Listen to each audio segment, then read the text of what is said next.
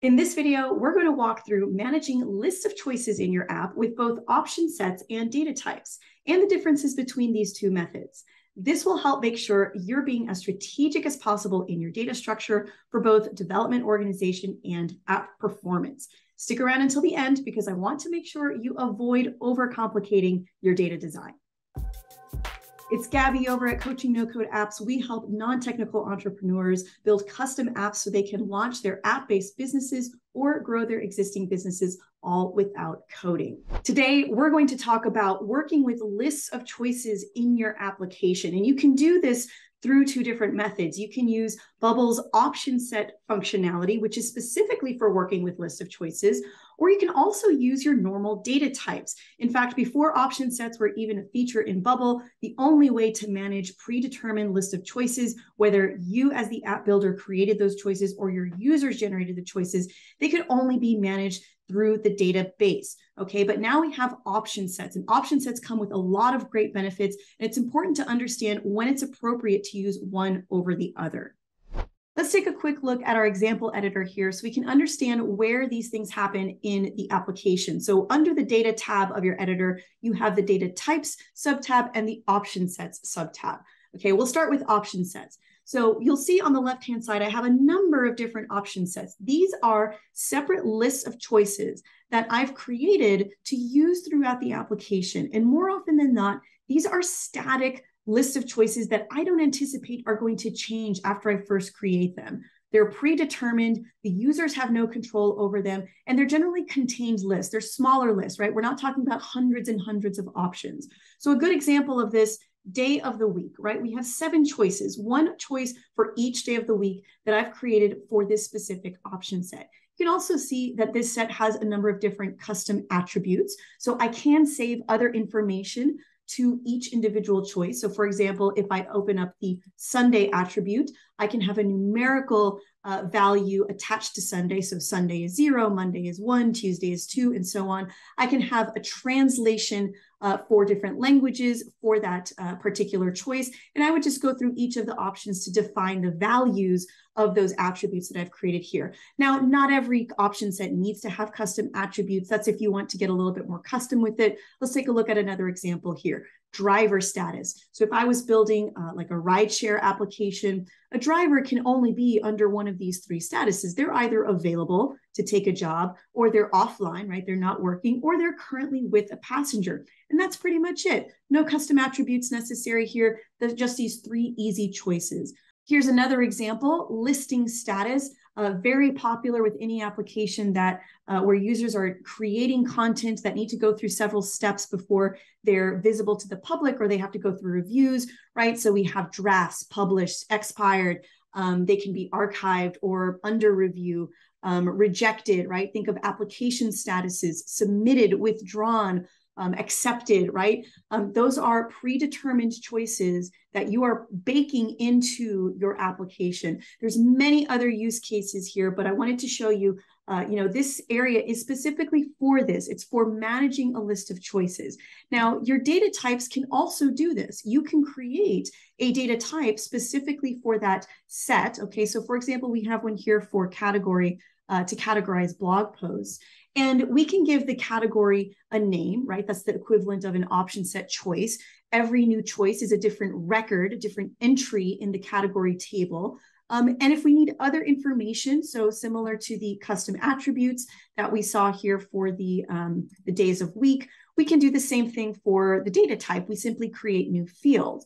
Okay, so you can get the same effect for both. But again, there are pros and cons to using one over the other, and that's what we're going to talk through next. So here we have a quick table that's going to break down the most important differences you need to understand between data types and option sets when it comes to managing lists of choices. Again, remember, option sets are specifically for this, whereas data types can let you do this, but it's also the rest of your data structure. It's not just list of choices, it's everything else that you're saving to your database, okay? So let's take a look one by one through each of these pros and cons, the capabilities that they have. The first one is the ability to create dynamic sets and options within those sets. So the only way your users can create their own option sets and their choices is through the data types, because you can set up workflows for them to enter in information and save them to a record in your database. Your users do not have the ability to create option sets or choices. They do not have the ability to edit those. That is a huge difference. So if you know that your list of choices should be customizable by your users, you need to work with the data sets. Option sets are not a capability for that.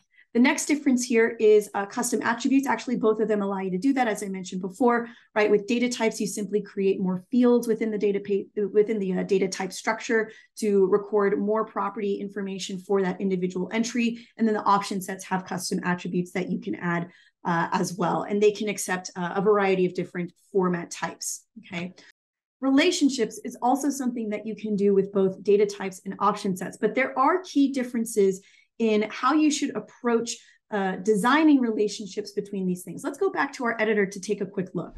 So when it comes to relating records to one another, so records in your database, there's nothing different that needs to happen here, right? You would create a field within the data structure to associate, to relate, right? There's a reference between one entry and either one or more other entries of the same type or of another type.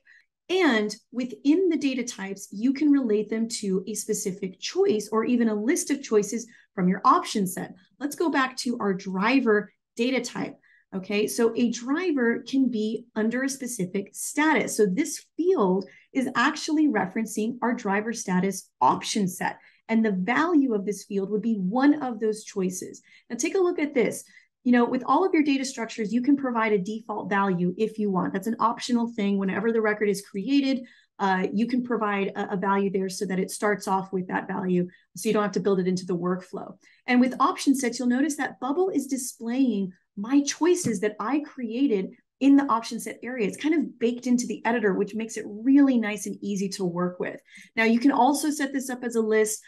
So for example, a driver has, if they have a multiple car types that they drive, they have multiple vehicles, you could have a list of car types here. This is another option set with a few different choices, okay? So data types can relate, and oftentimes you're going to use it in this way, to option set choices like this, okay? So you just create another field for it.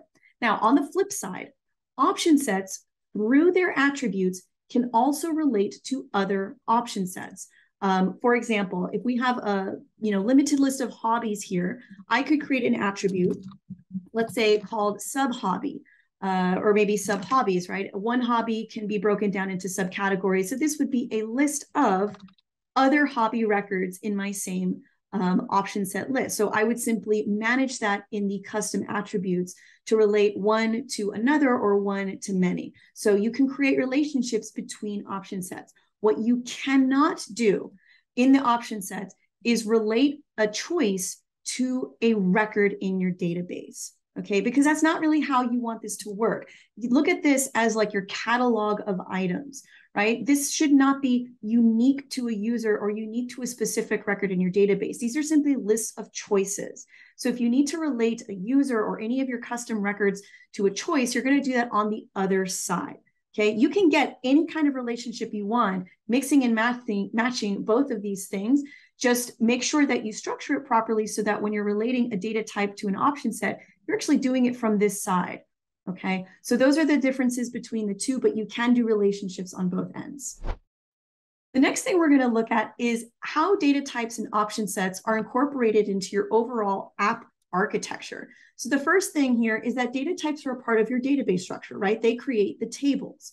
Option sets are not. Option sets are not a part of the database structure. You don't search through your option sets. You access them differently. Bubble actually bakes them into your editor in a different way. It's a separate dynamic source that you can retrieve whenever you're designing your front end pages or creating workflows. Option sets are a part of your app structure. The data types, I mean, indirectly, they are a part of your app structure, right? They belong to your database, which is an element of your application. But we do want to see these differences here because they lead to different ways of using and protecting the content around them. So this is going to be my next point here.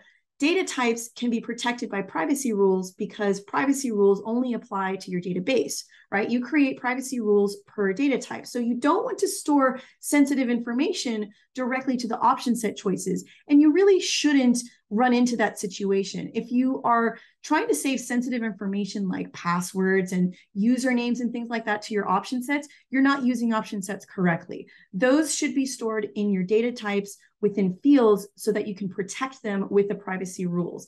Option sets should be more generic. They should be more static list of choices that can apply to really anybody. It can be accessible by anyone. Of course, you can create conditions and things like that to offer specific sets and choices, but there should not be sensitive information saved to your option sets. Also, because the option sets are a part of the overall app architecture, you have to deploy the application in order to publish any changes to live. So if you add new choices or if you create new sets or modify the sets in any way, you have to deploy them in order for those to be published to the live version of your application.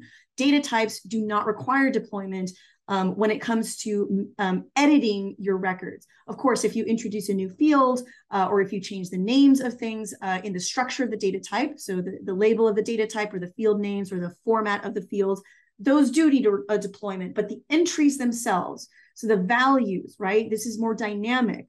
Okay, remember, data types allow you to create dynamic sets and options because your users can create those choices and create all of the values. So if those need to be edited, that does not require a deployment. A database change, a database entry change does not require deployment, which can come with a lot of benefits there.